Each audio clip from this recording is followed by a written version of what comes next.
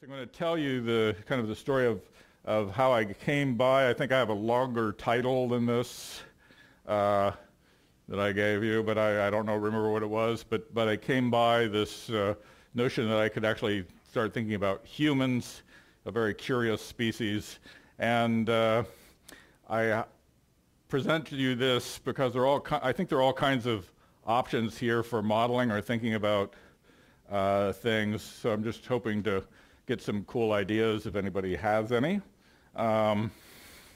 So this is one of a couple of things I do. I also work on canopy biology, so I just had this come out, comparative canopy biology and the structure of ecosystems, encouraging canopy biologists, that is tree canopy biologists, to look at things like biofilms and coral reefs and mowed lawns. There's a Basto Wilson in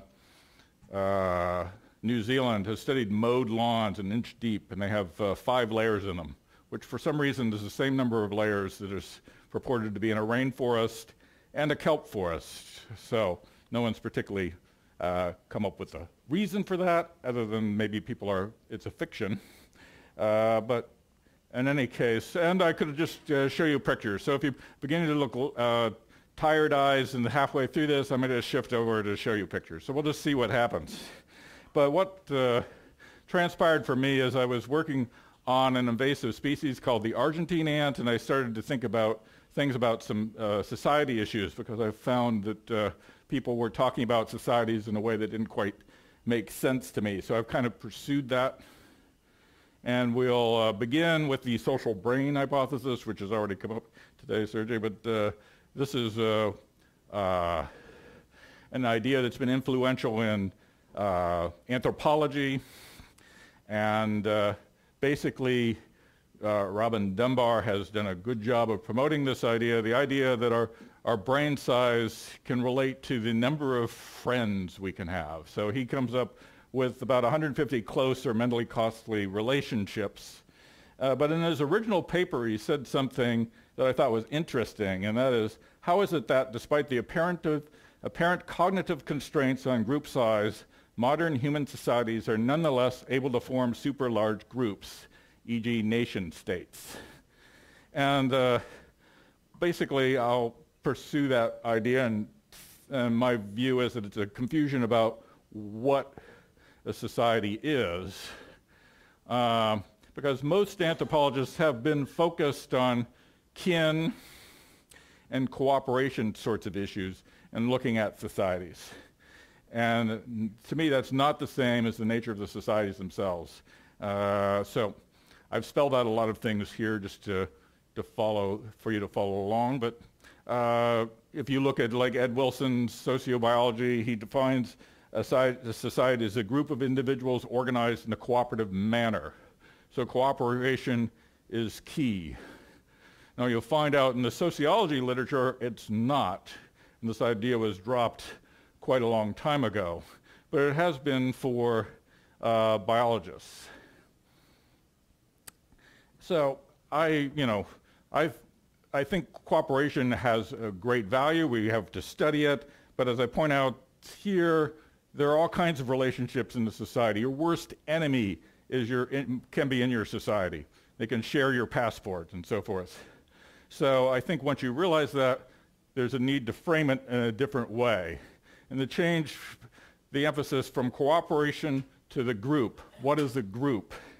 And to me, a society is a group that's organized with a certain kind of structure. It has a membership.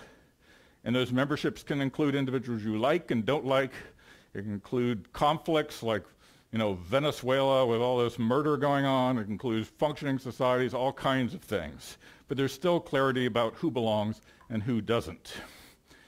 And this is the issue of social identity. So this has taken me into talking to psychologists. So I've actually given talks at Yale and been parts of groups looking at issues of social identity in humans.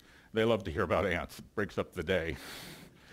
So, yeah, outsiders are ordinarily rejected. There have to be ways for outsiders to come in. They're often very arduous ways. So a female chimpanzee will transfer to another group, be rejected sometimes and killed other times. You better be in heat. if you're going to make the move. So, in short, to be social is not equal to having a society. I'm saying about the same thing in 5 different ways just to get it in there, because we're not, I think, used to thinking that way. So what I would argue is that most people look at societies in terms of networks. They look at them this way. And those networks occur within the society, but they're never the whole society. It would be very hard to define societies. You would never want to map out societies like China based on membership. It's just impractical. And there are those hermits out here and others that don't relate to others. And some of them are very creative people who do a lot of good things. They're the hermit writers and so forth. So we're not even talking people that are outcasts. They can still be part of the society. So this leads to an interesting question that I don't see asked anywhere. Everyone looking at primates, they're always talking about networks and who's relating most to who, but no one ever talks about what the connections are with the least connected individuals in a society. How much do they know about each other? What's happening at the other end? And I would argue that something is happening at the other end. Okay, so societies cannot be defined in terms of cooperation. They're about identity, distinct groups.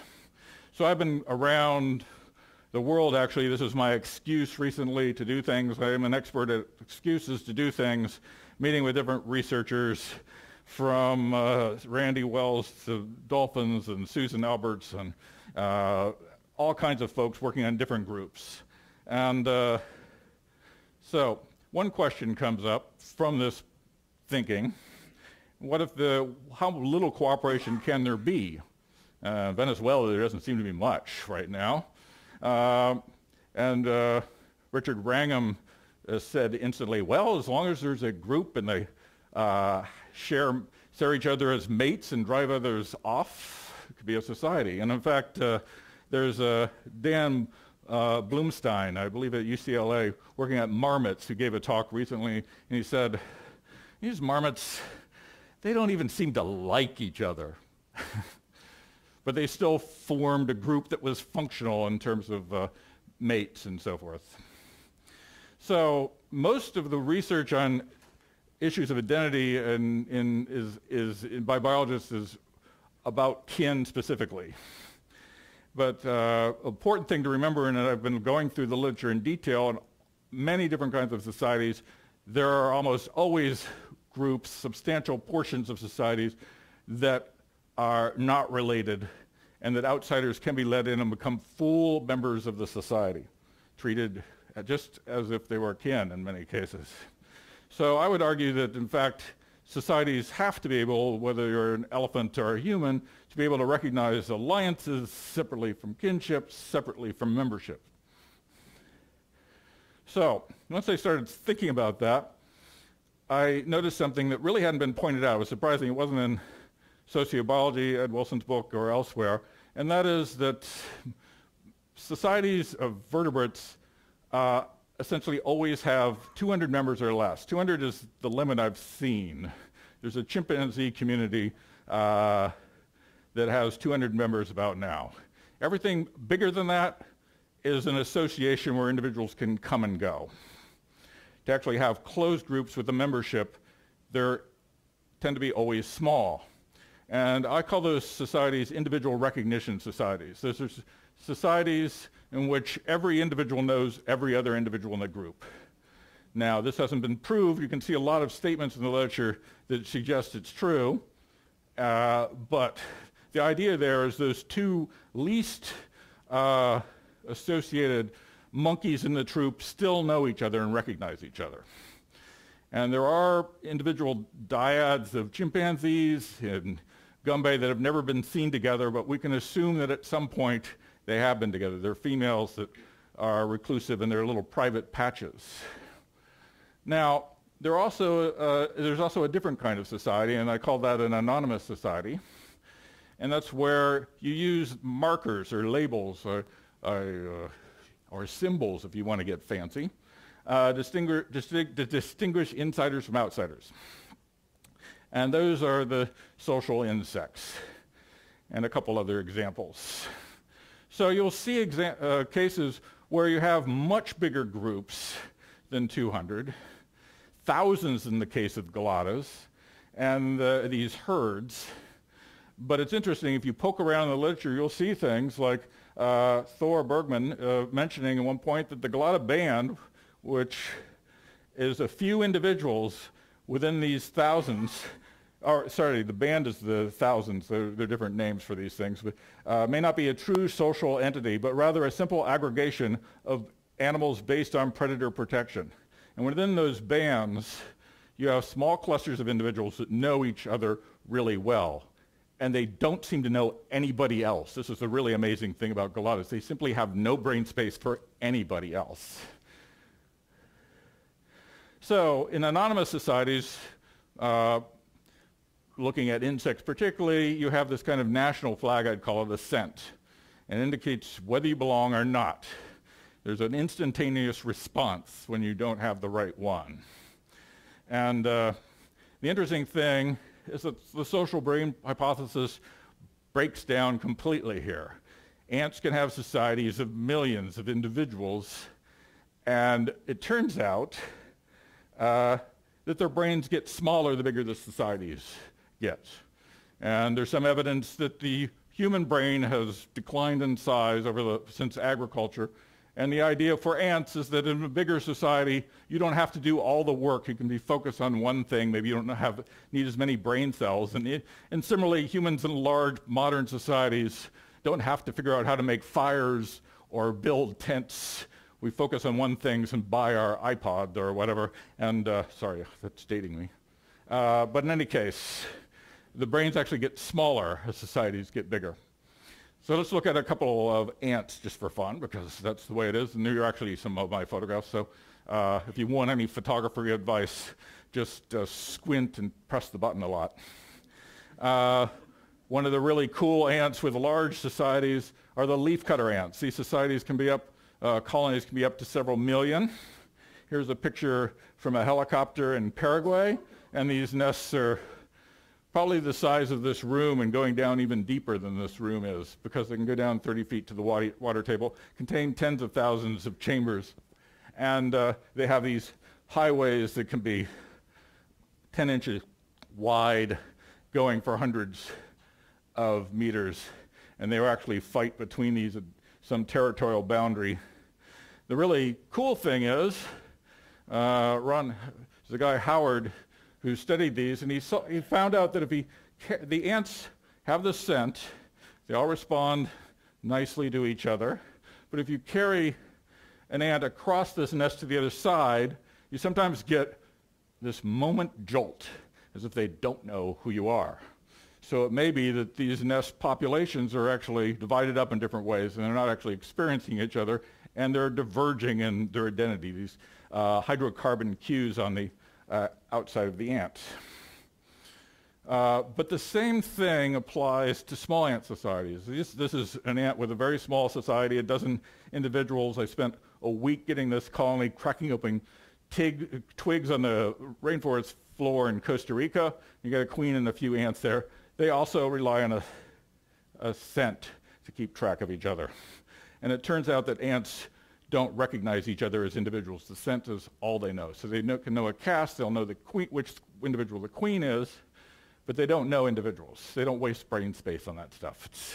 Do you know how much brain space humans waste on that stuff, keeping track of individuals?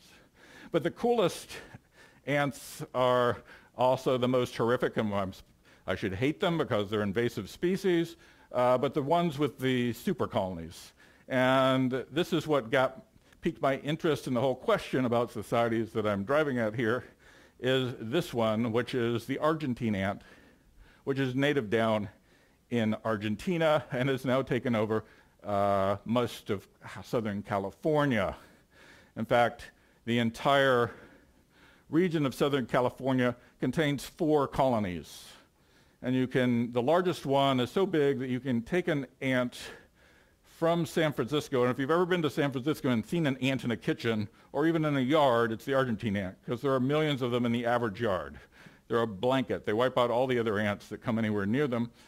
Take an ant from there, drive it all but 500 miles down to Mexico and drop it off, and it's still fine. It's as if it's home.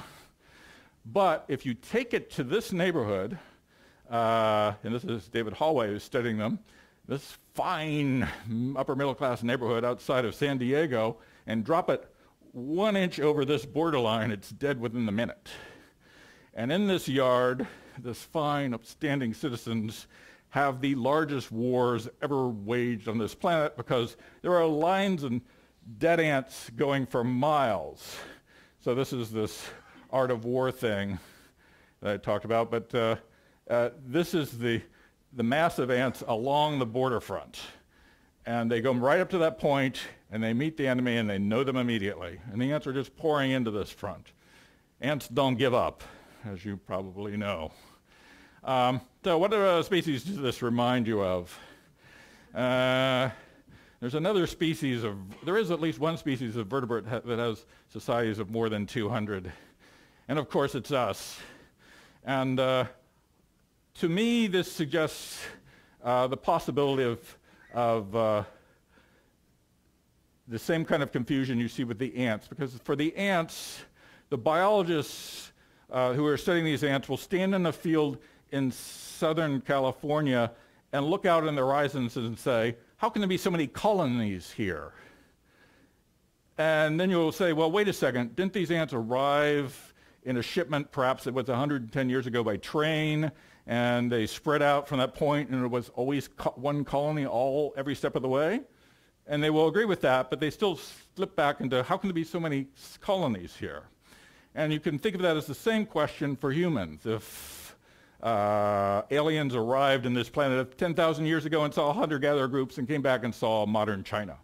So the challenge to me is to see if there's ways of explaining this that are simple and straightforward and don't require much change in evolution, because both of these changes happen pretty fast. The Argentine ants came up and spread in California very fast.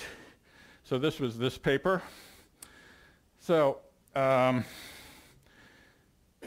there was at least one instance, I won't mention a name, where one of the biologists studying the Argentine ant was interviewed on a radio show, and the radio interviewer is getting a little confused and saying, well, are these one society or not?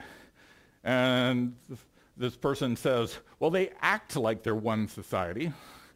And I'm going like, what other criteria is there? I mean, it's their choice. You figure out what they're doing. The usual thing nowadays is to leap in and do genetics and prove that this and that is going on. But if they're choosing to see themselves as part of the same society, no matter how diverse they are, you treat them that way. And if they're fighting on the borderlands, it's a sure indication of that. So this paper came out a couple years ago, hence those reprint things there. And I started to think about these issues for humans.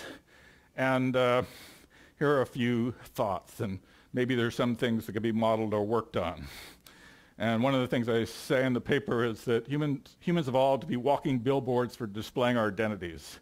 And there's a lot of discussions of bare skin and what you do with bare skin, and certainly you can market and so forth, but people have been mostly missing the other half of this, is you have hairstyling. And it's a human universal to style hair. The first thing you do if you're an Iroquois Indian and take a slave, and it's true for slavery around the world, is you get rid of their hair. It removes their identity.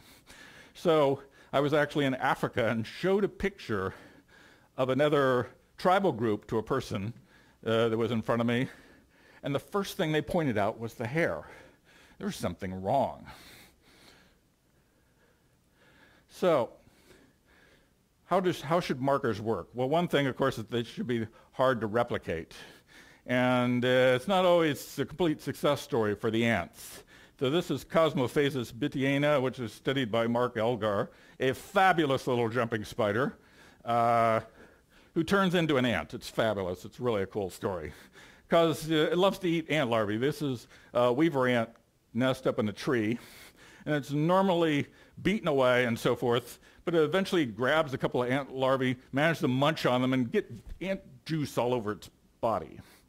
And as that happens, it seems to get the right combination of scents going, and the ants let it go into the nest. And it marches around and eats the larvae. The soldiers aren't quite as impressed. They'll try to drive it off. But the really cool thing is if that spider leaves the nest and hops over, jumping spider, hops over to another nest of a different colony, it's attacked as if it's a foreign ant, not as if it's a spider. So the really interesting thing about humans is that there's, of course, a lot of psychology literature on this, and that it's automatic and mandatory. We assess each other faster than you blink an eye. When you're walking by someone, you're recognizing who they are, where they come from, and all kinds of things around them, and making opinions about them before the opinions enter your consciousness. And this happens very young. It happens at 3 months for races. That's 3 months is before the kid has language, before you've told them what a race is. They already know races. Catherine Kinsler and so forth. And this is really something because there's this vast literature on kinship, the importance of kinship. And I'm sure kin are important, but I think it's mostly at the level of the nuclear family and probably not much else. And here's one thing I'd like to see someone do. For all this literature on kinship, no one's asked, how good are we at recognizing kin? Because I'm an idiot. If you tell me someone's sister's mother-in-law's uncle is such and such, I do not know how to work that out in my head. And I think most people don't know how to work that out in their head. I think these are things that are arduously taught later on when you're 8 or 10 years old, not at 3 months when you already know races and ethnicities. So, just a thought. Okay. Most of the literature on this whole issue of markers, symbols, concerns language. And for good reason. There's a lot of information on language, and it's probably the most important marker out there for modern humans. But I would argue that these markers are cumulative. They are all over us. I mentioned hair, but they are literally all over us. They're very subtle things. An American can recognize the difference between a Japanese American and a Japanese person from a photograph. The subtleties about how they smile, all kinds of things are happening. So yes, and I think a lot of these things would have arisen before language, and we'll get to that. Okay, so a couple of obvious examples, but my favorite is skipping to Inglourious Basterds. Anybody see that movie? Yes. I would like, wait, 3 beers. Do not get it wrong. And these labels are all over the place, but the really cool thing, as far as I'm concerned, is they don't actually have to be connected with a person. You can just have this raw label there, and we have an emotional response to it, and it's really amazing. I spoke to Antonio Damasio about this. No one studied this kind of response to pure symbols. That in fact, someone that's gone through the Holocaust can panic over seeing, the wrong symbol. Our responses to these kinds of things are certainly very important to assessing how we deal with each other. So, okay, really cool thing. We saw that ants can do these things very cheaply. They don't need big brains. There's lots of talk about societies needing big brains. But we can pick out symbols with very little cost and without any kind of obligation. And so what I would argue that means is that we can be within a society and focus on the relationships that do matter. Maybe, therefore, Dunbar's number of 150 people come up in this case. This is the advantage of the big brain. This is where it comes in more than these labels, potentially. And this leads me to this awesome picture here, the most awesome thing ever conceived of. This scenario where you walk into a Starbucks and you don't want to kill everybody. because you know what a chimpanzee would do if it walked into a Starbucks full of chimpanzees it had never met. Remember, I call them individual recognition societies. If it sees chimpanzees it doesn't like or has never met, if there are any unrecognized faces, it will go into a tantrum. This is wild chimpanzees, will just go crazy.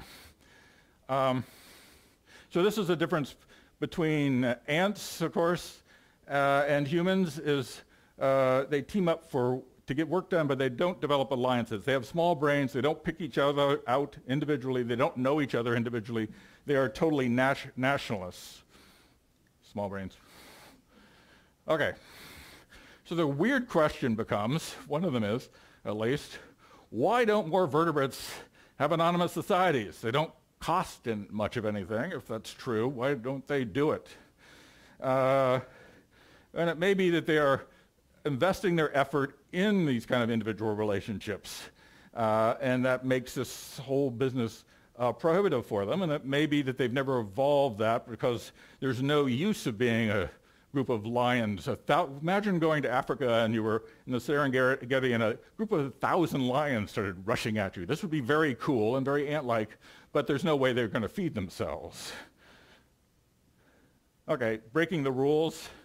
You know all about the naked mole rat. Another thing that's cool about the naked mole rat, other than it has queens and everything else, is that it has a colony scent. And they actually can have colonies up to 400. So I lied slightly about other vertebrates. And then there's this wasp that's made a number of headlines in the last few years that has individual face recognition. They can have larger groups of wasps. But as the season progresses, the wasps' colonies get into the thousands, it all kinds of falls apart. Presumably, there's only so much a wasp can keep in its brain. I don't know. So, going in a little towards the human direction now, chimpanzees were interesting because it was a big deal in the early days of Jane Goodall how wonderful they were. Sure, they had arguments in here and there, but basically the view was that their connections went off into the distance sort of indeterminately. You could have friendships anywhere. You could fight over status, sure, but still, there was no boundaries, and therefore nothing I would call societies, no memberships. And then Jane saw them killing each other. And she realized that these two groups had formed with separate territories that had been one group before, one community, and something triggered it. And going back through the data, there are now a couple of people, Mpuse and others are working on this, showing that these groups started to show up, the differences between the groups started to show up a ways before, but I'll get back to that later. So knowing who's in your group is a life and death matter, but it had been missed. It's very easy to miss. Unless you get to the border of China, you don't know that China is a society in the sense I'm talking about. The difference is, of course, none of these apes use symbols to identify their groups. And we'll get back to that a little bit later. So how did this shift go about? You started off with individual recognition societies. Everybody had to know each other, as it seems to be true of chimpanzees and bonobos. And then you gained these labels and you're able to form larger and larger groups. Be comfortable with each other in the room like we are here without knowing each other. When did that happen? And how? Well, there's a route through social learning, like a lot of things. And you know all the stories of social learning. The handshake is my favorite. Some chimps hold hands while they're grooming each other like this, which seems very impractical. And others do it down here or don't hold at all. Or this kind of thing. But the difference, of course, from humans is if a female transfers to another community and it holds the hand the wrong way, no one tries to kill it. No one seems to even notice. These things aren't actually used as knowledge of identity at all. But there is something really cool called the pant hoot that gets closest to this form of copying. And chimpanzees of a particular community will have a particular pant hoot, and they seem to copy each other over time and converge on the same pant hoot. Now, the neighboring chimpanzee community will tend to have a different panthoot, and it's often maximally different because they're neighbors versus ones farther away. So they have this panthoot patchwork going off into the distance. But this seems to be used as what I would call a group coordination symbol. There's no evidence that they actually walk up to each other and give the panthoots so that they know who they are before they're recognized. What they do is they actually call to each other from a distance and keep track of different groups in different places. And ants will have this kind of what I call group coordination symbol as well, where they will lay down a pheromone specific to their colony, and therefore when they come across a bit of terrain owned by someone else, they immediately recognize it. It sort of covers the terrain in general and where the groups are. But well, I think this was supposed to be a video and I forgot about it, but never mind. Everybody knows what the panthoot sounds like because it's what Jane Goodall does on TV all the time. That's the panthoot. Fabulous thing. Try it at home. Now, the thought that it's a group coordination symbol and not used for recognition, there's one case that's really cool. There's a guy named Andrew Marshall at the University of Michigan who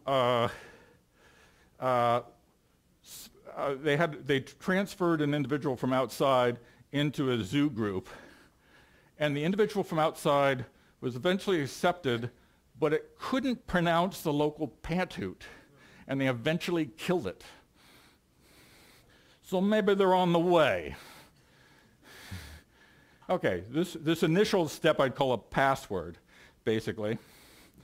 And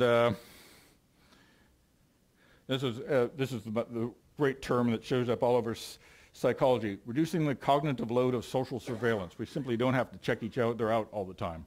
A primate in a troop is looking around all the time to seeing what's happened. It's not sitting there reading its phone / computer at the shop. It's actually having to be constantly on guard. And these troops are very high stress things because they are constantly on top of each other.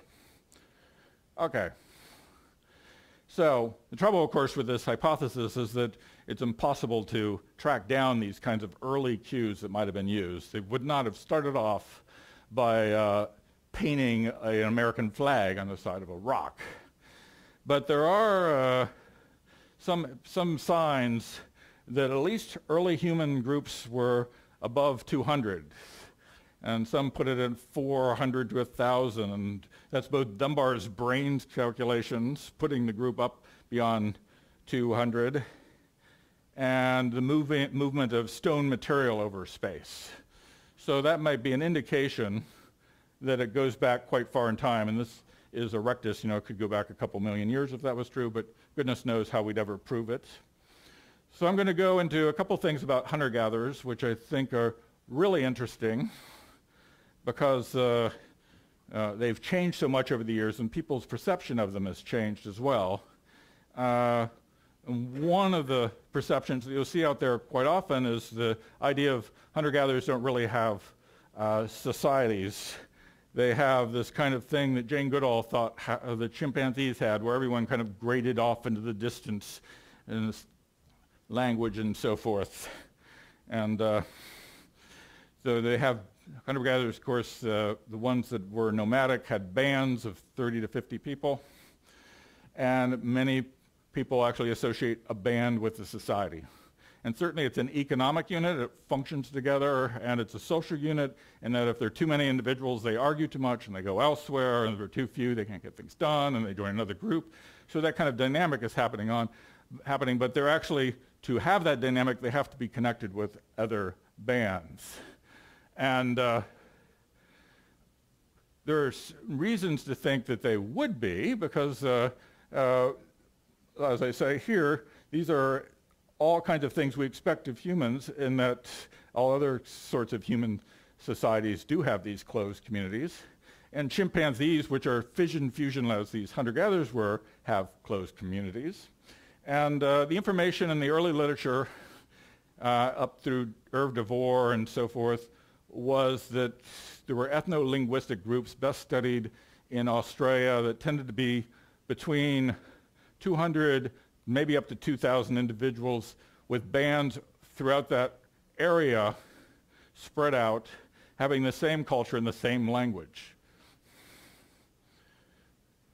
And these are the kinds of things you see talked about. A sense of superiority, talking about the others, often calling them animals and you human. This is pretty amazingly consistent. And having names for themselves. This is where names become particularly important. So one of my assumptions about labels that's interesting, and certainly a big issue in itself, is that in a hunter-gatherer band, you have your family and you have your society, but you didn't have much of anything else. They did not have book clubs in hunter-gatherer societies.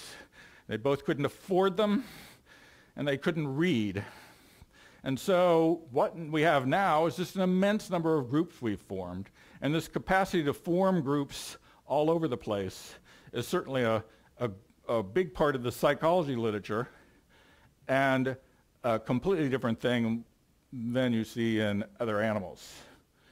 I think there are values to this capacity to form groups. If you're going to go out hunting for the day with 3 or 4 companions, and you were like thinking about the other group that went out from the same band, and you're going to beat them and so forth, there might be values to forming little groups all the time. Now, one of the things that really intrigued me when pursuing this was that there's no discipline to studying the life and death of societies. Once you have a society that's a closed group, it has to die sometime, or at least transform and change and divide.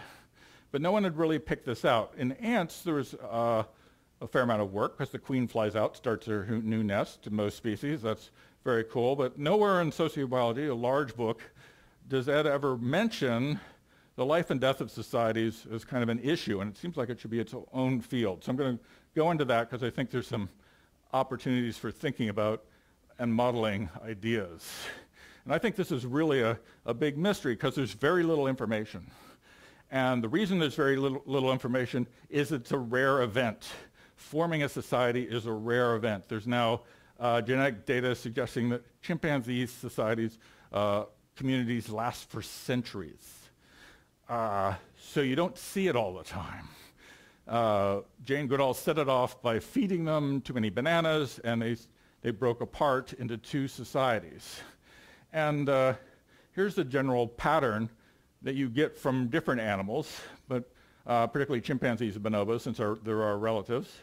There's a greater social stress, either because bananas, or more likely because of society growth and bananas combined. And at some point, since chimpanzee societies normally get up to 150, so maybe 80 or 100, this stress builds, and you get the emergence of subgroups. And these subgroups can last for years. John Matani's group in Uganda, he's had one community with 2 subgroups that have been there for many years. They've now reached 200. He's expecting them to break apart. And at some point or another, they divide, and it seems to be really fast. And no one has seen it happen. There's been a division recorded for chimpanzees under Jane Goodall, and bonobos in the Congo with some Japanese researchers. Otherwise, there's no information. But there have been work on a number of other primates. So the pattern seems to be there. We had a picture over there that. So I would say this. Yeah, what do you gain from labels? The labels provide a certain strength to a group that can override these kinds of stresses, I would argue. One reason societies might be able to grow larger despite stresses. And then when you do look at the literature, it's really interesting because it seems like they're the same stages, particularly as studied in New Guinea. You get subgroup formation and then suddenly division. So I'll just map out what this might look like because I think it would be really interesting to consider this in some kind of formal way. So one thing about markers is that they can shift and the group boundaries can remain stable. People can take in differences and changes as long as they accommodate those. This is Frederick Barth, a classic paper on ethnic group and boundaries. But groups tend to be more stable less stable than we think they are. Across the board for humans, people assume their own groups are like them when there's more diversity there. So here's a hunter-gatherer group. This is a band. This is a band. And we have a different society down here with a different kind of, this is a bow and an arrow made by a band of people. Let me explain that a little better. A band of people making different kinds of arrows. The people down here are a different society, make a completely different kind of arrow. Let's change that to words since it's easier to talk about. So across the bands of a ethno-linguistic group, a group of hunter-gatherers with distinct boundaries, you can have variations from place to place because they're widely separated. They don't really know what's going on. They assume the guys at the other end of the territory are behaving like them, but variations emerge. And then you have the other society down here with the they animal name for them. And notice it's what they think it matters. It's like the ant thing. If they decide the language differences don't matter, it doesn't matter what the linguist thinks. And there's a lot of confusion in the literature about this. So over time, divergences may become great enough, over quite a bit of time, that you get social stress building up. And eventually you'll get a subgroup. And at that point in humans, they tend to give themselves a separate name. And the one that changes the least, the conservative group, the conservatives, say that we're the real Gumpha Papa people. And the ones up there saying, no, we're the Oompa Loompa people, or whatever, I don't know. And so variations happen, but they still interact and mate within this group freely and so forth. And then suddenly there's a break and the picture disappears. But you can imagine the break. And you have two societies. And no one really knows what happens that year because it seems to be very fast.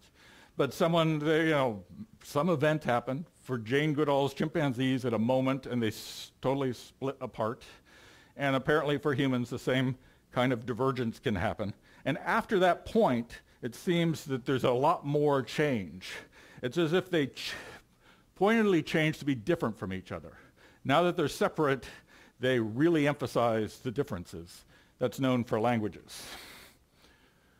And all these things could be studied in terms of that a psychologist would understand. So these are two subgroups separating over time. I'm not going to go into all the terms, but you see your own group more like yourself than they really are. You see the out-group more like them than they really are, so we look similar.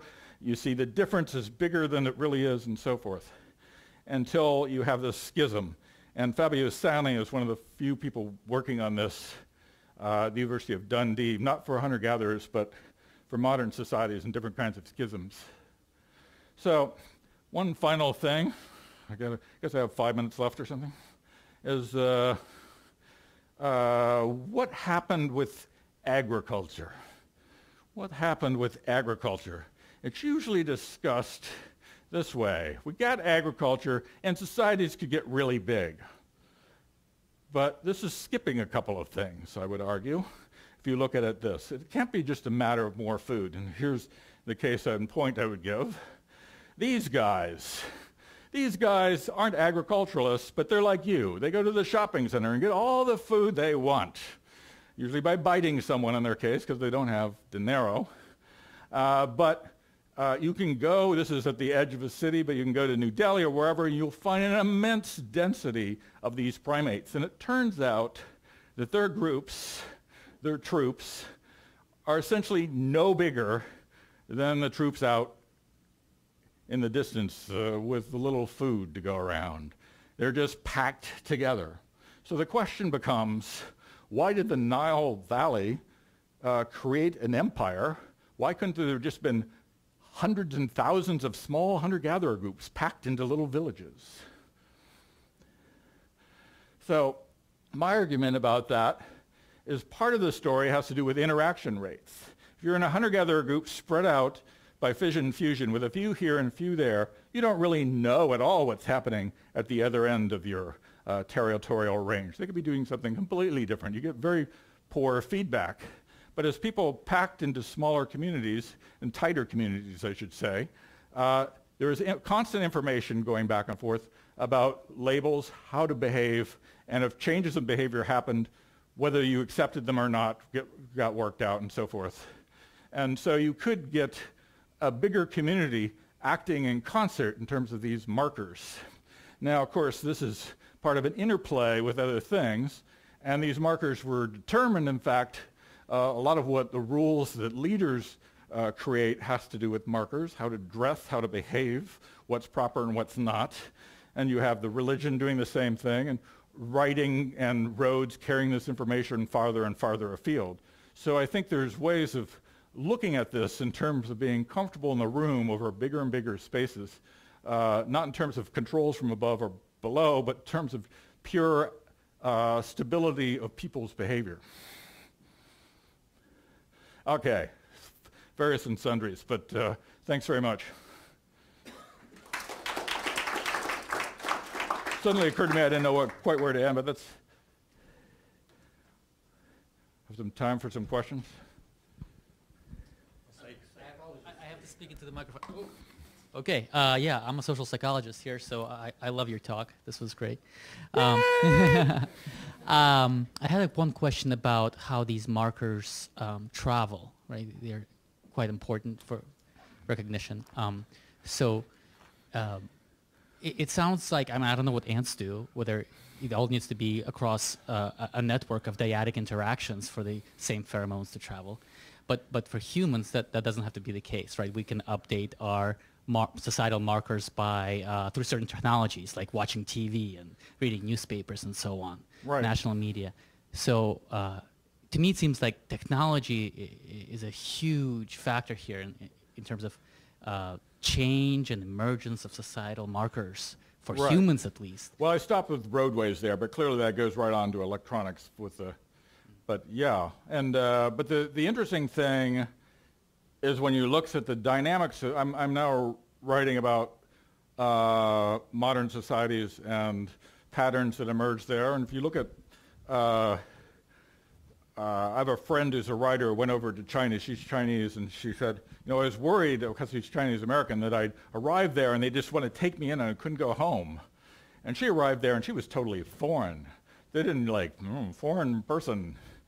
And the truth is, it seems to be, and what you look through the literature, but I'd like to see more on this, is that no matter how many things are impinging from the outside, people maintain their identity. And there's a lot about this in Frederick Barth and others, that you can have, people will hold on to their identity. In fact, the more two societies need each other, the more their identities diverge, because they want to maintain their individuality too.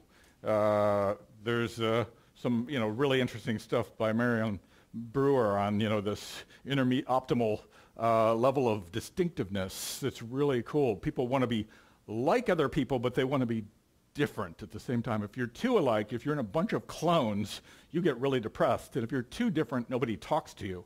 So this balance seems to be reflected in people's responses to outside influences. So those will keep markers from, markers can come in, but not reflect on how people think about their identity, which isn't exactly your point, but it just came to my mind as an interesting question. Yeah. Mark, as I was listening to you, I was thinking that one of you asked for how things form, how society split or groups split. Yeah. And it seems to me that looking at religion might be a really good example to see some of these processes in action. I mean, take Christianity. Through enforcement of codes and everything, Catholicism tried to keep out the heretics, sometimes cruel ways, until you had the split between the Eastern and Western Church. And then eventually the Protestant split, we get then very many. I mean, there are hundreds of sects of the Protestants. And you can trace these. There's a lot of good history of religion. How and why these splits occurred, and to what extent, and then how they identify themselves from others. And we see that's all around us today. Yeah, this guy Fabio Sani, one of the things he works on is religious schisms. So definitely so. Of course, these religions now cross many societies, and they become this element even the Romans had allowed for many religions. So it seems like religions could be a much more fluid things within societies than leadership and overall identity for the society. So the question is the balance between these things and how they matter. I'm not sure, one thing that really interests me, and I couldn't get a clear answer on this from anyone, and I haven't pestered everybody yet, but I will do that later, is hunter-gatherers didn't have leaders until they started to settle down. They would have people with more influence, but they would also have some healer person that was influential as well, and it was usually, ended up being two people. And I'm actually wondering if, religion and leadership were ever once the same thing, or if they started off as different things, because it is now true that they're generally different things. But it seems to be two forms of influence that happen in a lot of societies. We could talk at dinner. Yeah. I thought we were going to have a play question, because that would be awesome. So you talked a lot about identity and the importance for society. So by that rationale, would you say that individuals that refuse to self-identify in the groups that they belong to, is that destructive for society? When you look at everything a society does, when you look at any parameter of behavior, some things are acceptable and some's not. So we allow for a lot of latitude in some things and much less in other things. And of course, in this country, there are, the flag is a really big deal, more than most countries. We go crazy over our flag. So not being nice to the flag is a terrible thing. And so that varies from country to country and that's an interesting way. So it all depends what you're looking at. And that particular equation in itself is really interesting. What variability is allowed and how that changes over time. And the very categories we use.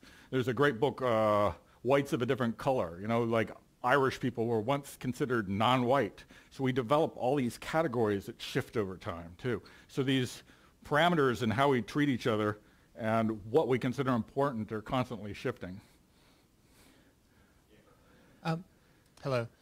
I was wondering if you had any comments with regard to the recent Nature paper about interspecies murdering in the mammal line and how that correlated with society. And also with regard to you comparing like book clubs and football in that slide, is there a difference between societal groups that are competitive with each other and some that aren't? Well, I didn't read that paper, so you will have to tell me about it. But it is interesting because hunter-gatherers were very non-competitive. I'm not convinced that's true of Australians, but I can't get enough information on the. But there are papers on play in hunter-gatherer, the San Bushman, and they don't have play where someone wins or loses. They don't have play where someone gets knocked down. All their play is pleasant. So, just saying. I'll make up an answer for the next one, the other question, without knowing and reading the paper. I'm wondering if there is a interaction with development time, in the sense that humans, of course, have a much longer development period than certain other organisms. But I don't know enough about how learning and development might interact to designate what is an appropriate range of markers to identify people. Is my question clear enough? Yeah, well, I guess it's clear enough. There's some really cool stuff in the psychology literature. Most of it suggests things happen very early. So like 5-year-old kids already know that burning flags are wrong. And I talked about, races, ethnicities, and as well languages, and their capacity to even remember differences. If your child is brought up by you and a monkey, it will learn monkey faces and be able to distinguish monkeys really well. So even human children can branch out when they have that 3-month to 6-month interval. They see monkeys or box turtles or whatever it is. They get very good at those.